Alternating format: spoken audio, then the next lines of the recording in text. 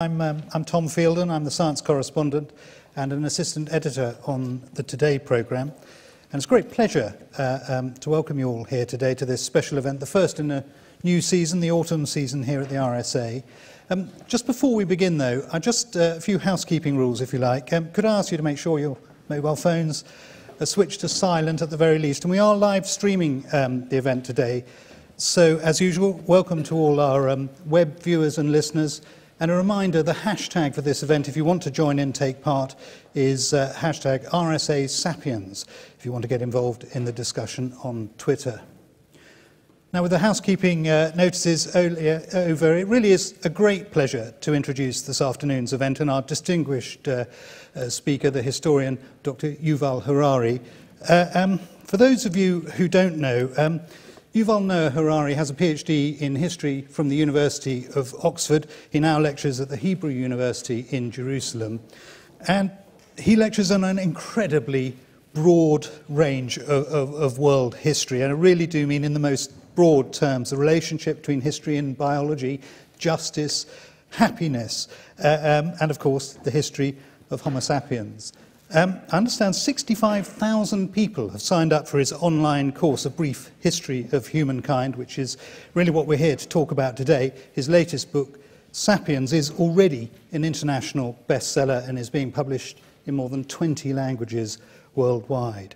In 2012, Harari was awarded the annual Polonsky Prize for Creativity and Originality, and I certainly think that's true of Sapiens. On a more personal note, I'm really, really pleased to finally have met Yuval. It is a great pleasure, and I need to thank you, actually, because it's not often you come across a book like this, where from the very first line you just think, wow, I wish I'd thought of that, I wish I could have written that. But certainly that is true of Sapiens. And the next time I get to talk to a colleague who comes up to me and says, well, why haven't you written your book yet? I can just point to Sapiens and say, it's all right, it's been taken care of, it's done. I don't have to do that. This is the book that I would have written if I could have written a book quite like this. It really is a remarkable piece of work. So with that, I'm just going to introduce Yuval, ask you to come up here. He's going to talk for about 20 minutes and show you some slides, and we'll take it from there. Yuval.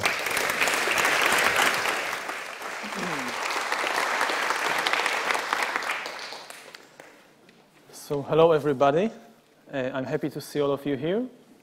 And I would like to use the next 20 minutes to speak about something that interests us very much, about ourselves, about our species, Homo sapiens, to understand how our species, from all the different animals on the planet, came to dominate, to control planet Earth, which was not obvious at all.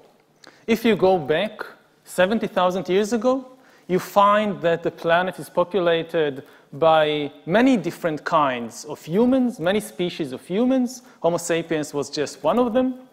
And all these humans, the most important thing to know about them is that they were unimportant creatures. 70,000 years ago, there were less than 1 million humans of all species together, and their impact on the ecosystem was minimal, like that of gorillas today, far less than that, say, of jellyfish or bumblebees. And as you fast forward to today, you find that there is only one human species left, our species, Homo sapiens, but we completely dominate this planet. We basically own this planet. And the big question is, how did we do it? How did we conquer Earth? And when this question is raised, the question of our secret of success, people usually turn to the individual level.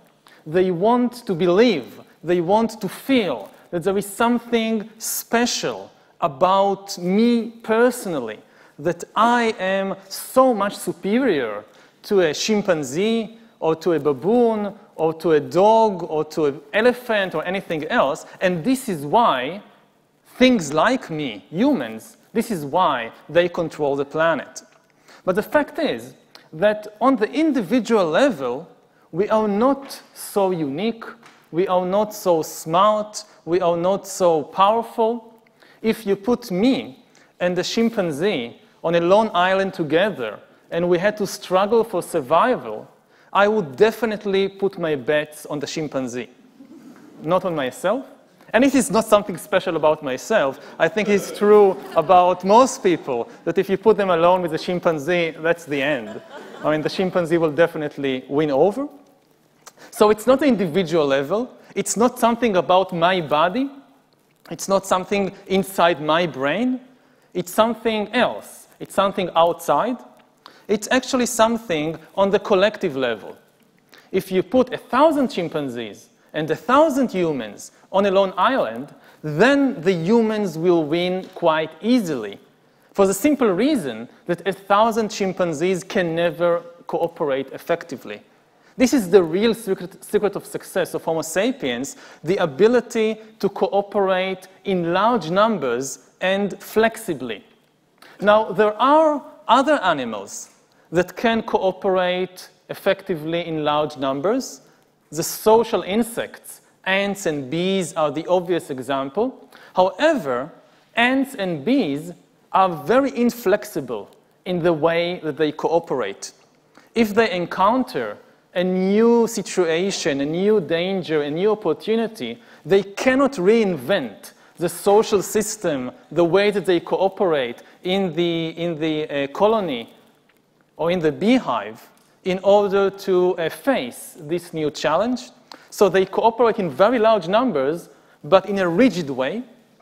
Other social animals, like the chimpanzees, like the dolphins, like the elephants, they can cooperate in a much more flexible way. However, they do so only in small numbers, because cooperation among them is based on intimate knowledge. I have to know the other chimpanzee in order to cooperate with him or her. I cannot cooperate with strangers. Homo sapiens, the really unique thing about our species is the ability to combine both these things, to cooperate in large numbers, far larger than the ants and the bees, and to do it flexibly, far more flexibly, in fact, than the chimpanzees or the elephants or the dolphins. So this is the real secret of success of our story, of our species, sorry. We are the only animal that can cooperate flexibly in large numbers. And this is the basis for the immense power that political networks of humans gain, that economic system, trade system, of religions, of churches, of all the various things that humans have managed to accomplish during their history are not the accomplishment of a single individual, but they are always the accomplishment of a network of cooperation of many different individuals, and in particularly many strangers. Take even this lecture as an example. What's happening now in this hall cannot happen with chimpanzees. Chimpanzees never give lectures to strangers. Now, if you take, say, maybe there are 100 people here in the room now, if you cram together 100 chimpanzees who never met before, you will get chaos. But with people, you can get an event like this, an intellectual exchange.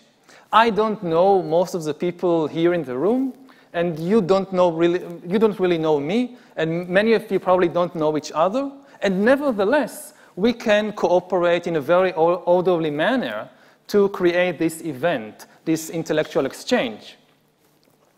Now, cooperation is not always nice. Sometimes when people say cooperation, they think about Sesame Street and how to teach children to cooperate with one another, and it sounds very, very, very nice. But cooperation is also the basis for all the horrible things that humans have been doing, are doing. Prisons are also a system of cooperation between strangers, and so are armies and arms factories and concentration camps. These are all based on the same thing, on large-scale cooperation between strangers. So it's not always nice. But the next big question that arises, suppose that, yes, maybe I managed to convince you that large-scale cooperation is the basis for the sapiens' success. The next question that comes in mind is how come Homo sapiens, alone of all the animals, is able to weave these giant networks of cooperation between strangers, which chimpanzees or dolphins or elephants cannot. So the answer, the short answer to this question is the human imagination. If you examine any large-scale human cooperation, you will find that at its basis are imaginary stories, stories that people invent and believe and tell one another. And as long as many people believe in the same imaginary story, they follow the same rules and laws and obey the same norms and the same values. The real secret of success of our species is that we alone can talk about things that don't exist at all, anywhere, except in our own imagination, in the stories that we invented. All the other animals, they too communicate. Chimpanzees communicate, and dolphins communicate, and elephants communicate, but they communicate information about things that really exist. They talk about trees, they talk about rivers, they talk about lions, about predators, about things like that. Humans know how to talk about all these things, but also humans can talk about things that don't exist at all, like gods, like money, like nations, like human rights, all these things that we ourselves invented and that exist only in our shared stories. You can never convince a chimpanzee to do something, say to give you a banana, by promising that chimpanzee that after you die, you know what happens? You will go to chimpanzee heaven, and there you will receive lots and lots of bananas for your good deeds. No chimpanzee will ever be convinced by such a story to do anything. Only us, only Homo sapiens, can believe such stories and can be motivated for action by such stories. And this is why we control the world, and the chimpanzees are locked up in zoos and research laboratories. And if you check, it's not just religion. The easiest example to give is, of course, religion. But it's not just religion. It's the same with our legal system, with our political system, with our economic system. Money is also just a story. Chimpanzees and dolphins and wolves, none of them uses money. None of them, they can exchange things. I give you a banana, you give me coconut. But the idea of money, this is something unique to humans because, again, it is based on a story about something that exists only in our imagination. We take, say, a piece of paper or a piece of gold, which is worth nothing. You can't do anything with gold. You can't eat it, you can't drink it, you can't wear it, you can't even make weapons out of it because it's too soft. So you take something without any inherent value and you tell a story. Look, this piece of worthless metal or this piece of colorful paper, it is worth 10 bananas. And if enough people believe that story, then it becomes an extremely effective story. So it's not just the religion. Even the bank managers and the finance ministers, they are incredibly creative and powerful storytellers. And those stories are what moves the world. Those stories is what enables us to weave these systems of cooperation where millions of strangers are willing to do amazing things and sometimes terrible things just for these colorful pieces of paper. So this is the power of the human imagination.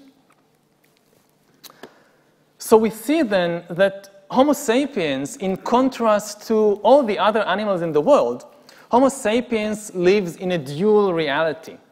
Other animals, like the baboons or alligators or lions, they live inside an objective reality made of trees and rivers and other animals and clouds and winds and whatnot. We humans also live in this reality. We also encounter trees and lions and rivers and mountains, but we also have another reality. In addition to this objective reality, we also live inside a fictional reality, a reality that we invented, that exists only in our imagination, a reality that contains things like nations, which are just a story that we invented, which contains money, which is populated by gods, which includes things like human rights, which again, it's our invention. And what is amazing about history is not only that humans inhabit this dual reality, the layer of objective reality, and on it another layer of fictional reality. What is really amazing is that over time, fictional reality has become more and more powerful until we reach the situation today when the very survival of trees and rivers and lions and chimpanzees depends on the imaginary stories that Homo sapiens has invented. Aboriginal Australians, they explain the world, what is happening in the world, by one of their key concepts is the concept of dream time, according to which we actually inhabit a dream world created by the dreams of mythical beings. These beings dream the world, and we live inside the dreams of these mythical beings. And this, in my view, is an extremely accurate depiction of the world.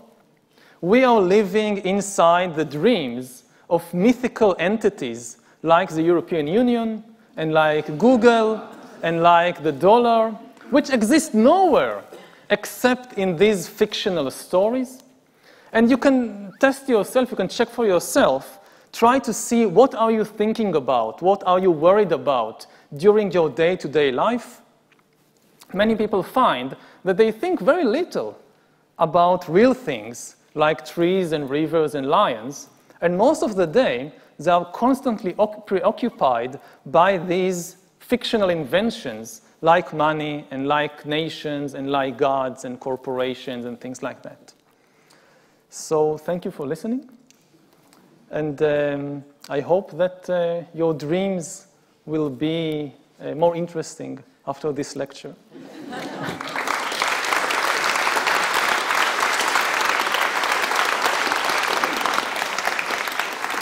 That's wonderful, Yuri. Thank you. That's great. The power of dreams. Absolutely incredible. Thank you very much for that presentation.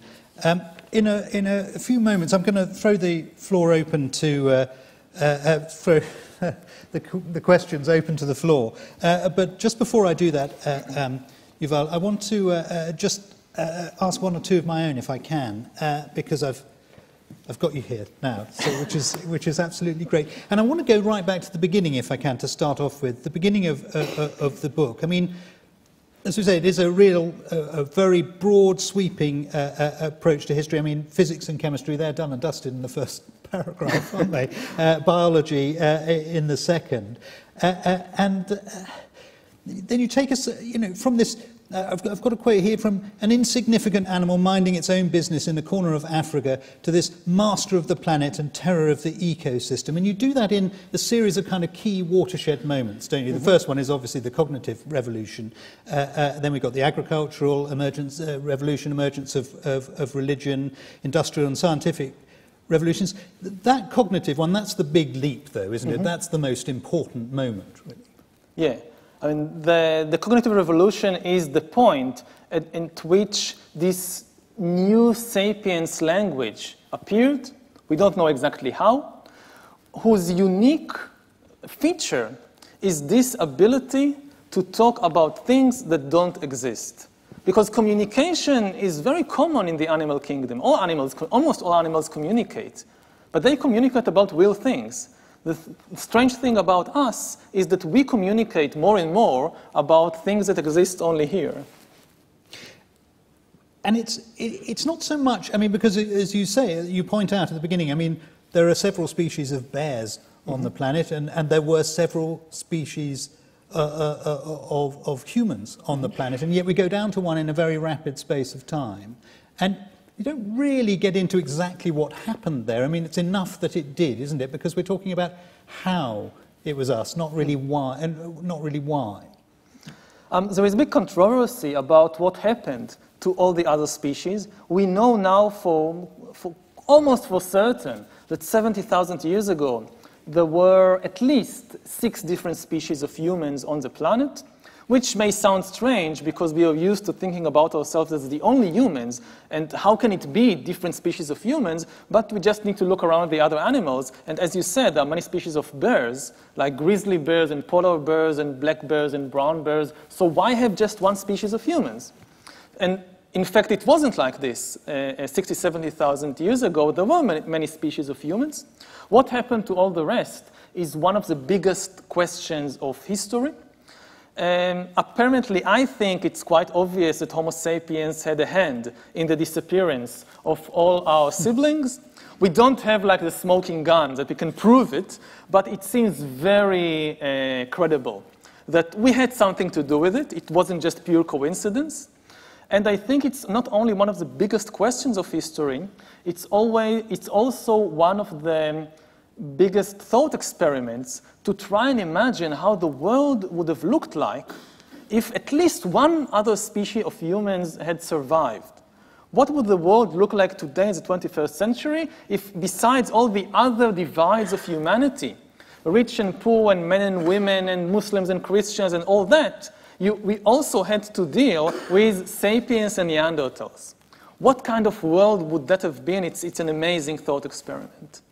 But we do get down to just one, and then it all goes horribly wrong, doesn't it? Because we go for agriculture as opposed to hunter-gatherers. And in a very real sense, we end up being enslaved in that process, don't we?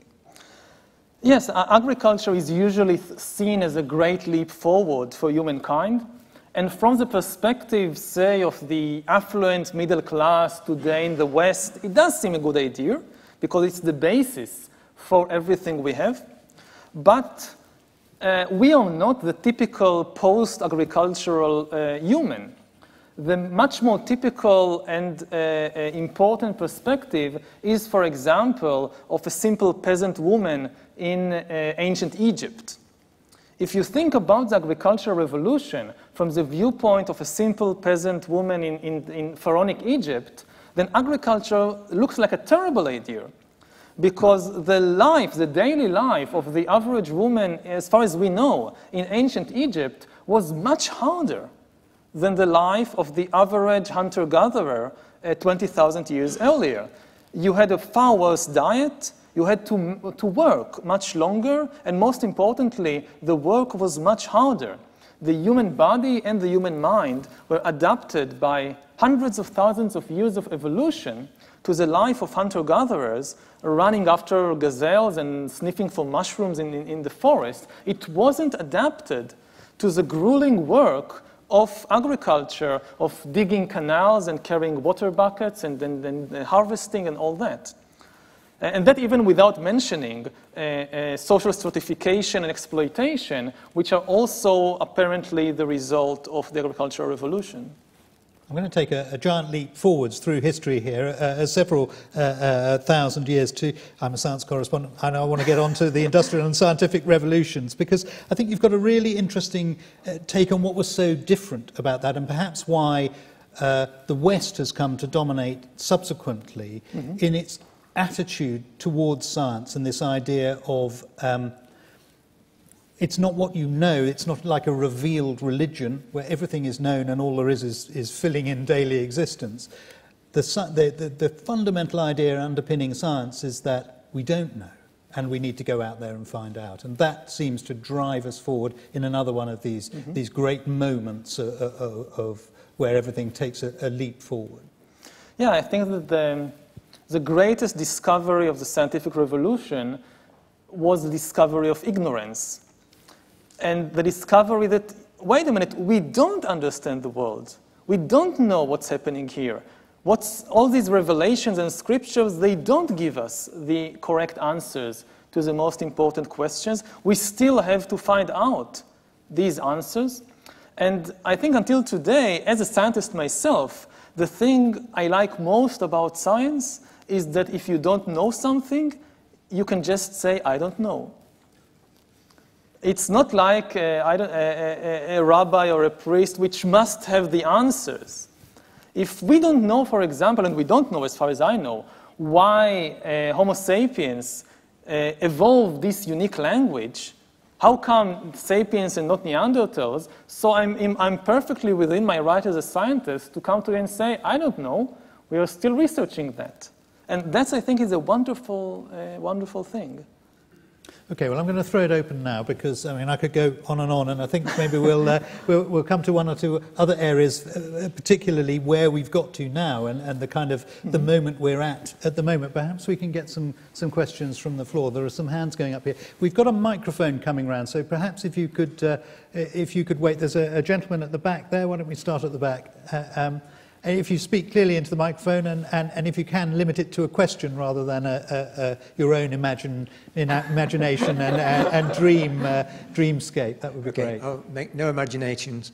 I just wondered whether and how you can reconcile your view of Homo sapiens succeeding through this innate ability to make communities and large communities on the one hand, and the, to me, obvious fact that human society is extremely selfish. Well, humans are, like other animals, they are selfish, but from a biological perspective, I think the salient feature of our species is that we are social animals. We cannot survive by ourselves. The idea that humans began like this social contract mythology, that humans were at first individuals pursuing their own egotistic aims, and at some point they began to come together by some social contract to form society, it's, as far as I know, incorrect from a biological perspective. Society or the group comes before the individual. Human being cannot survive without the social system around him or her. And actually, as history evolves, the individuality of humans decrease. We become ever more dependent upon larger and larger groups. And the best evidence for that is the shrinking of the human mind. Over the last 10,000 years, since the agricultural revolution, not the mind, sorry, the brain. Over the last 10,000 years, the brains of Homo sapiens has been shrinking.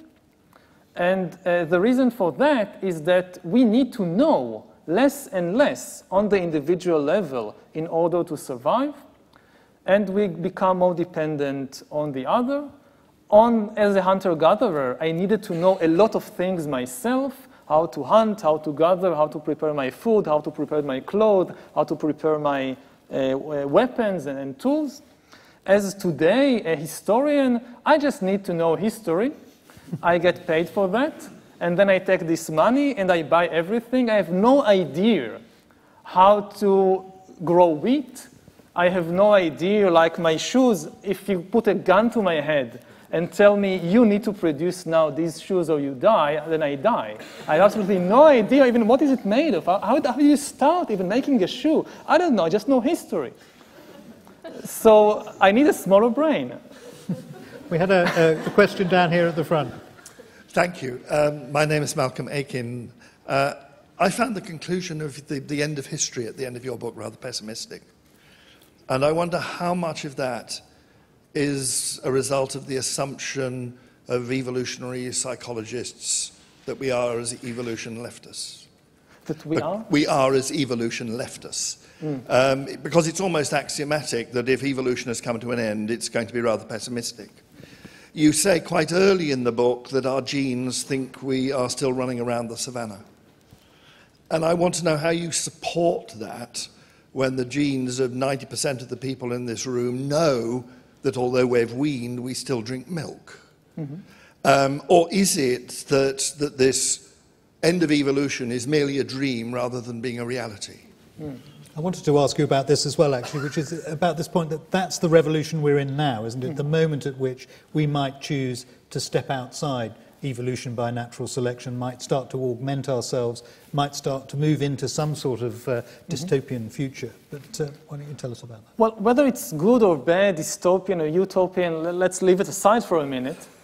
I think the important thing to realize is that we are, I think, moving from an evolutionary process by natural selection, which was the dominant principle of life for 4 billion years on Earth, to a kind of new era in which natural selection is replaced by intelligent design. We can start re-engineer other animals and ourselves with genetic engineering, with direct brain-computer interfaces and all kinds of nanotechnology and other new technologies. And this opens up immense new opportunities for a new kind of evolution. Now, it is true that evolution never stops. It's not that like 70,000 years ago, 10,000 years ago, somebody hit the brakes and that's it, no more evolution. It goes on, and the example with the milk is an excellent example. 20,000 years ago, humans did not drink milk as adults, certainly not cow's milk. But over the last 10,000 years, since the advent of agriculture, certain population of humans, especially in the Middle East, parts of Africa and Europe, evolved with natural selection this ability to digest the milk of certain mammals, like cows. So evolution, yeah, natural selection is still going on, but it is much slower. It's very slow. 10,000 years is not a lot of time in evolutionary terms. I think that if we, again, do a thought experiment, if we take a baby born to hunter-gatherers 20,000 years ago and transport it in time and raise him or her today in, say, the UK, I don't think that there will be big differences, either physical or emotional and cognitive. Yes, he or she probably would not be able to digest milk, but in many other respects, I don't think that there will be a big difference. However, as we look to the future, this slow process of evolution by natural selection may well be replaced in the next few decades by a new process of intelligent design of ourselves and other creatures. And if this indeed happens, it will not only be the greatest revolution in history, it will also be the greatest revolution in biology. After 4 billion years of natural selection, life will start evolving according to a completely different principle. You say you don't take a view on whether it's a good or a bad thing, but you do talk about it inevitably being, perhaps in the 21st century, that because the rich are always the first to access new technologies, and there'll always be another upgrade that the rich can afford once, even if the first few get dissipated out into society, there'll always be another plus. Thing, another an iPhone 6 or whatever it comes to be. There's room there for really serious inequality, and I'm wondering if you see that going as far as speciation, that there might actually not be a future for Homo sapiens, or if it is, it might be enslaved by a higher caste, if you like. Yeah, I think there is again, it's not a prediction, and the important thing is to just grasp the possibility that we are now at a stage in history where the speciation and the existence of several species of humans simultaneously on Earth is again a possibility. We can't be sure if it happens or not, but it is now possible again. And this is because science and medicine in particular is undergoing a big revolution. In the 20th century, medicine, the main aim of medicine, of the medical establishment, was to heal the sick. In the 21st century, the main aim will probably be to upgrade the healthy.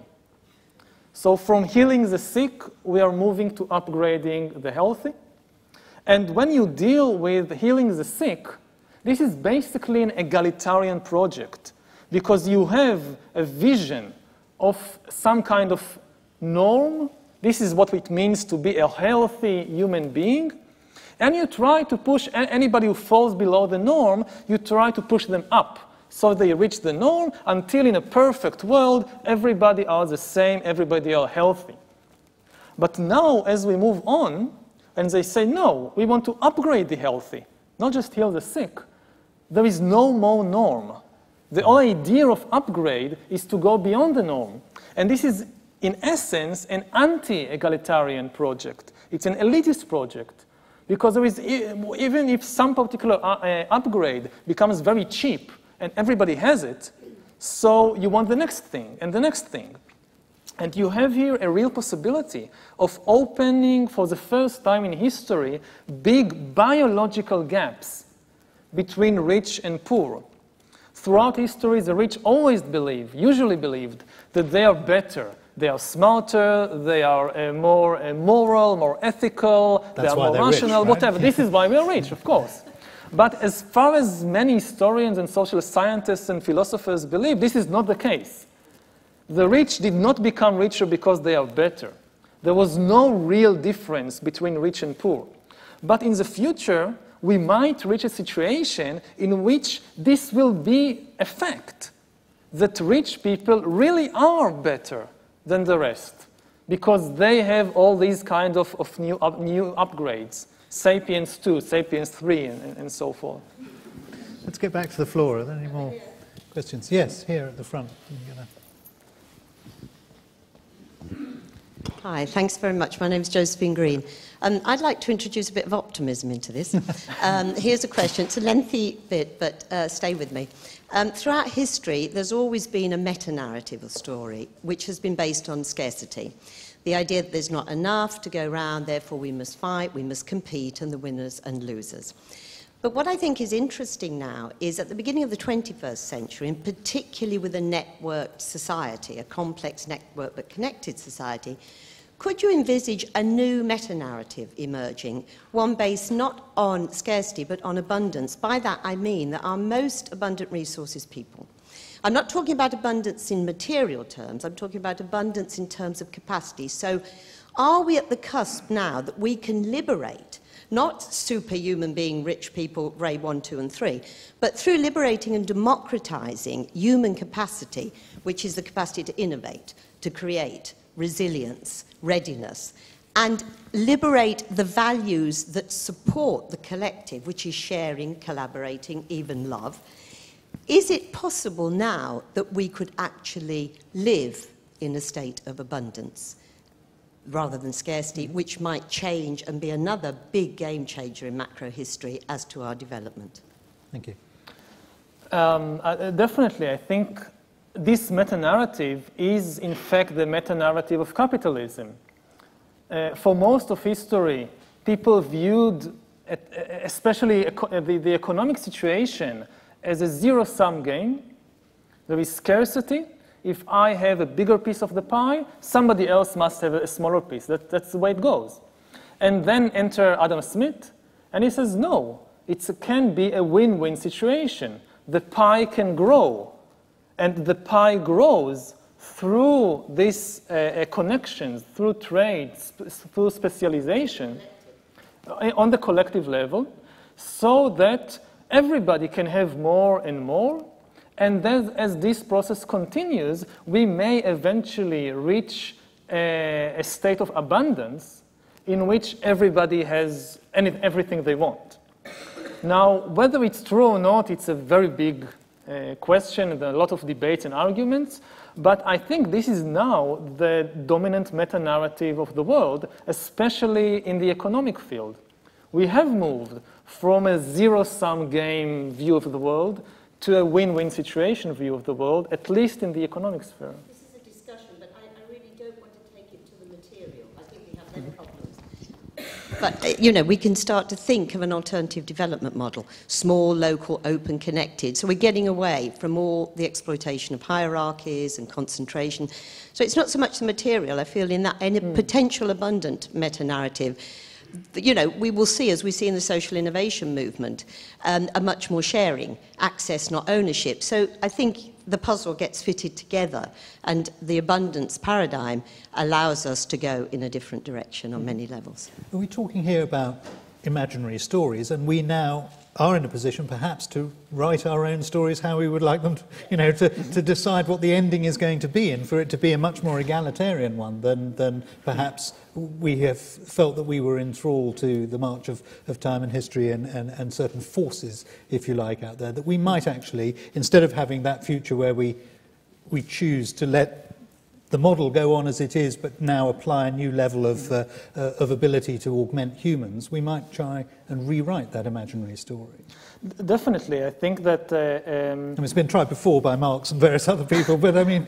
Well, you can always try again, even though the last time we tried it ended so badly that people don't have the stomach for a new attempt. But I think that even previously, the idea of scarcity was much more in the stories that people hold in their minds than in the actual world. When you look at human conflicts throughout history, there is a widespread belief that it's a kind of struggle, kind of conflict resulting from biological reasons, that humans fight for the same reasons that chimpanzees or wolves fight, that they fight about food and about mates. And I don't think it's true. I'm a military historian by profession, before I became a world historian, and my impression is that, with some exceptions, the vast majority of human conflicts during history were not about food, were not about mates, were not about actual scarcity. They were about the stories in people's minds. If you think about, say, the conflict in my country between Israelis and Palestinians, there is plenty of food. Between the Mediterranean and the Jordan River, you can feed everybody. There is no scarcity of food. There is no scarcity even of territory. Everybody can build their houses. There is enough. But the problem is that you have two very different stories. And so far, we didn't have the fortune to have this genius storyteller who could come up with the third story and convince everybody to agree on the same story. And this is true of most wars in history. We are now marking the 100th anniversary of the First World War. There was enough food in Europe in 1914. The war wasn't really about food. So from this perspective, I think that if we really are able to change the stories in people's mind, then many of these conflicts can be solved. However, it's very difficult to change the stories in people's mind. I thought we were going to get onto the third way and Bill Clinton and Tony Blair there for a moment. No. But, yes, over here. Can we get the microphone?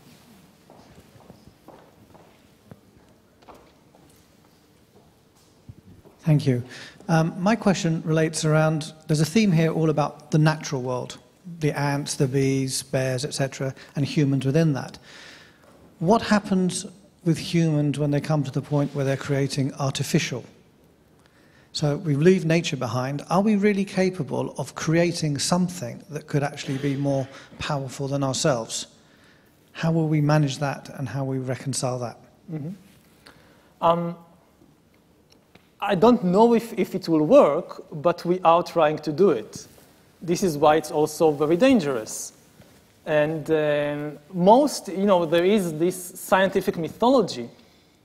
Like other religions, science too has its own mythology. And the main theme in scientific mythology is this Frankenstein story, or the Matrix story, in which people try to create something better, but they mismanage it, and they create some terrible monster. And it is a possibility, but it doesn't stop us from trying. And we already see it today, that we are trying both to upgrade ourselves and to create completely artificial things that may replace us in more and more fields and areas. Every year or two, we hear about a new invention from Google or Microsoft or somebody that does things that even 5 or 10 years ago were considered completely beyond the capability of algorithms and computers. Like 20 years ago, nobody believed that a computer could beat the chess champion of the world in chess. And 10 years ago, nobody thought that it would be possible for a computer to drive a car. And now Google has done that. And even with art, sometimes people think, okay, when the computers will take over everything, we'll still have art, and everybody will become artists, and everybody will be a Beethoven or a Picasso or whatever. But the thing is that we now have computer programs who create art. They write music that most people find indistinguishable and even better than music created by humans. So there is a very big question mark hanging over this entire project, but I don't think that this is going to stop us from trying. Whether it's pessimistic or optimistic, I leave aside. There's one there, and then could we come to these two over here? But we'll start with you over there, sir. I'm curious as is the aspect of where the arts fit in your scheme. Why did music, poetry, all the other arts, why did they appear according to your scheme? What purpose do they serve? You mentioned that, you know, we could be going into a computer-dominated art situation, but why did they start?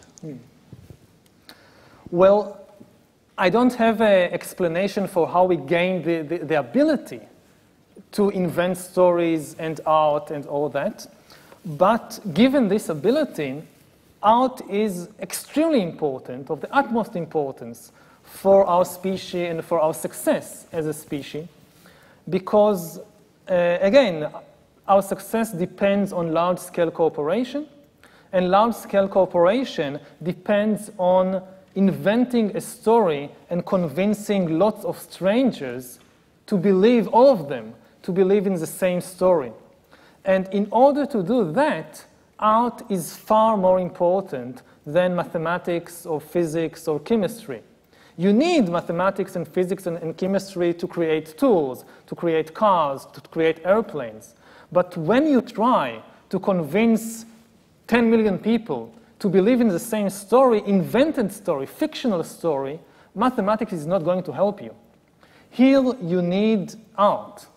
And this is the immense importance of artistic creation for human history.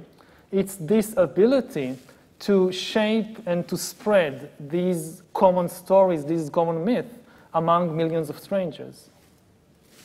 There were two people down here. Oh, yes, sir. Yeah, I just wanted to clarify in my own mind the purpose of why we have the stories.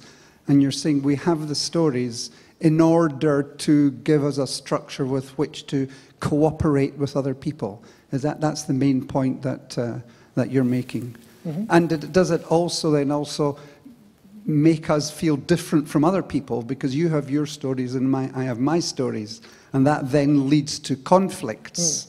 So that doesn't work very well, does it, for the future of mankind, humankind? Well, yeah, when different groups have different stories, this is a big problem.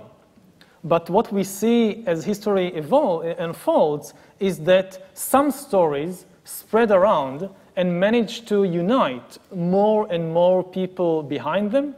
It's not necessarily the best stories. It's not necessarily the most rational stories.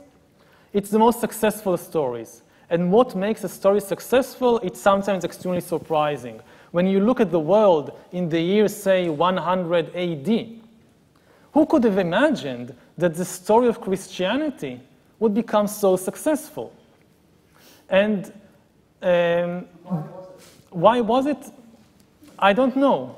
It's a very big surprise. I mean, you see this esoteric Jewish sect with this kind of extremely creative story, let's say, about God incarnating himself as a human, born to a virgin, crucified for our sins. Doesn't sound very convincing, but it won the Roman Empire. I mean, reason, yeah, it takes over and conquers the world. And how it manages to do so, I don't know. I think that in many cases, the successful stories, there are a lot of accidents behind their success. A story, again, it doesn't need to be true. It doesn't need to be rational. It doesn't even need to be very clear. Some of the most successful stories in history are actually unclear. You don't understand exactly. But this is part of the magic of the story. And some stories do succeed in taking over the entire world. Perhaps the best example is money. If you think about the story of the dollar, everybody believes in it. Even people like Osama bin Laden, who hated American culture and American politics and American society and everything to do with America he hated, except American dollars. These he was quite fond of, had no objection at all to getting American dollars. So you have this wonderful story that, look, even people who hate each other are willing to accept at least this same story about these colorful pieces of paper. So you have to be lucky rather than being best or most logically appropriate story. Yeah. There's a strong element of luck in there. There was a gentleman next to you there. There are certain communities who have rejected a number of the developments of society, such as the Amish, who've say they've taken themselves outside of the realms of what we would call normal society, but they still have their story. They still have the background to why they are living in that way. Mm-hmm. To your knowledge, are there any communities who've rejected this sort of conditioning of these intangibles, these fictions? And if there haven't been, could you speculate as to if we tried to do this, would we be able to do it? Would we be able to fall back on animal instincts, both of compassion and cooperation, which don't rely on fictions? Mm-hmm. Or do you think it would be a complete disaster? I think that the main problem is that, at least with Homo sapiens as we know it, it's very difficult, if not impossible, to intimately know more than 150 individuals. There have been many sociological and psychological studies about this, and somewhere around the number 150, there is this magical borderline. You can know quite well 100 people, 120, but you cannot know intimately 200 people or 500 people or 1,000 people. And therefore, it is possible to create a well-functioning, intimate community of, say, 100 persons, which is not based on belief in some gods or national myth or money or whatever. It's just based on intimate knowledge and relations between one another.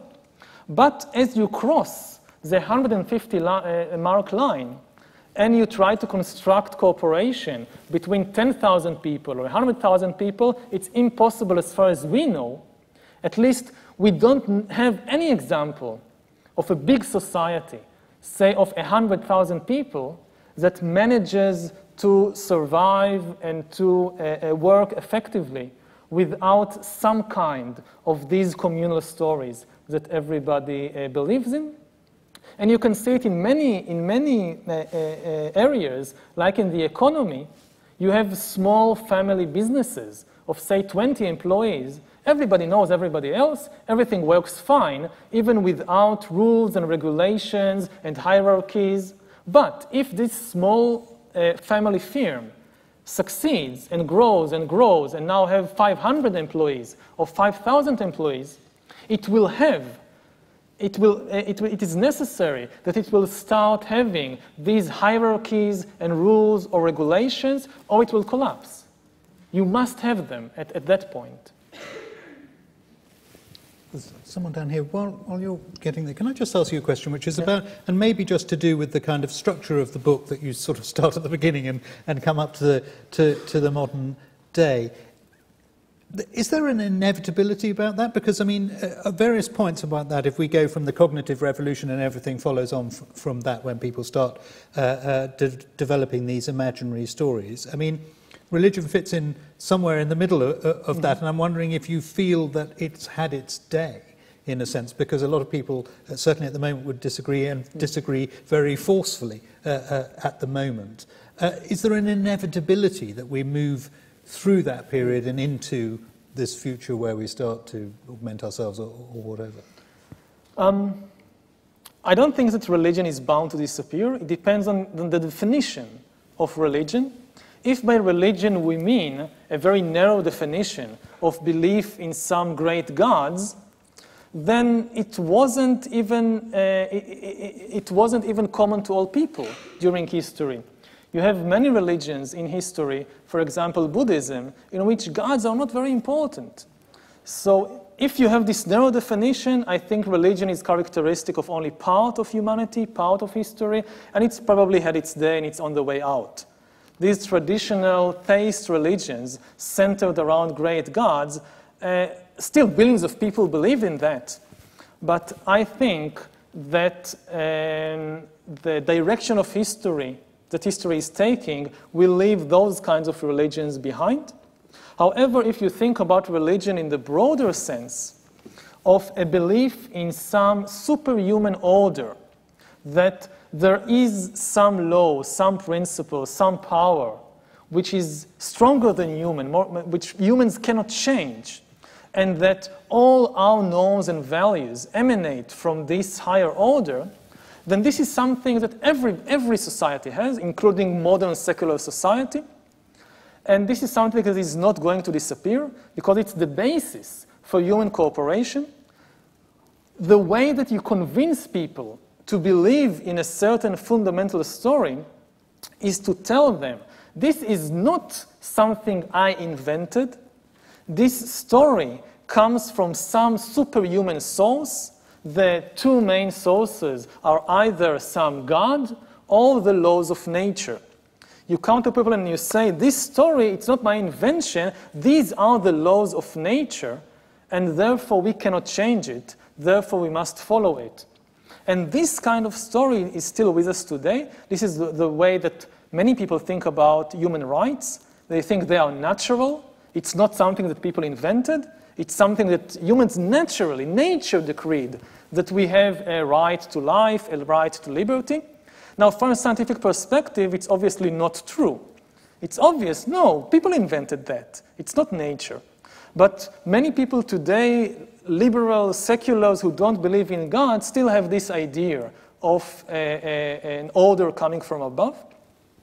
And this will probably continue to be in the 21st century, with all these amazing technological developments, because technology by itself doesn't instruct us what to do with it.